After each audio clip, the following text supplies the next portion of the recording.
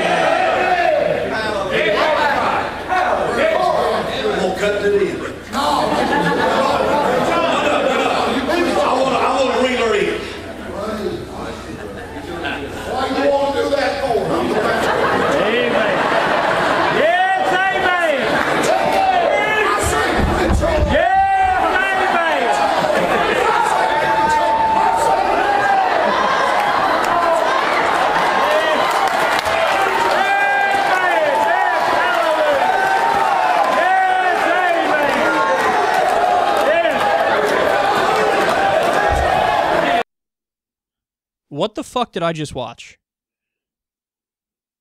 Your guess is as good as mine, dude. Your guess is good. That went on for what? A little over 3 minutes? And at no point did it make any sense at all. Could you imagine being in the audience?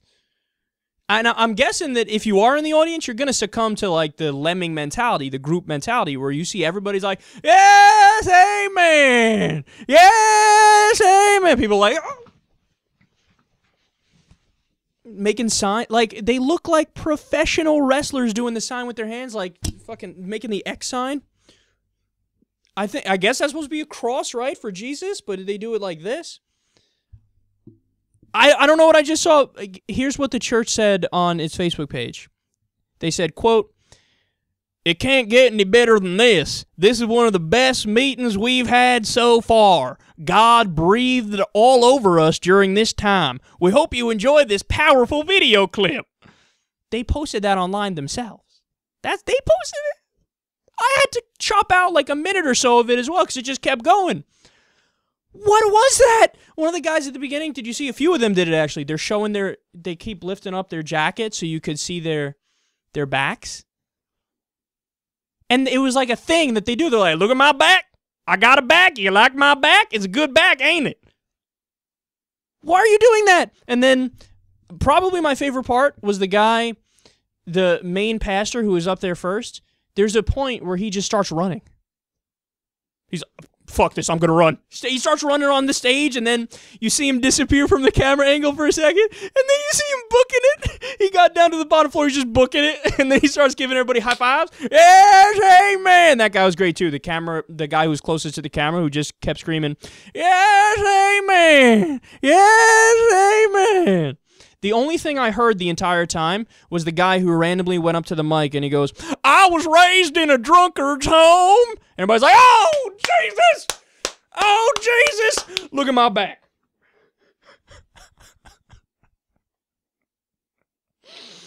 He also, one of the main pastors did the P.D. Pablo helicopter. You know what I'm talking about, right? The North Carolina. This one's for North Carolina. Come on and raise up. Take your shirt off. And you start swinging the shirt around your head. That guy was doing it. But he's in Tennessee. He's not in North Carolina. And then I lied because this is my favorite part. I don't know if you caught it. There's one part at the end there where there's like one guy in the audience who's rational. And he said, quote, why'd y'all do that for?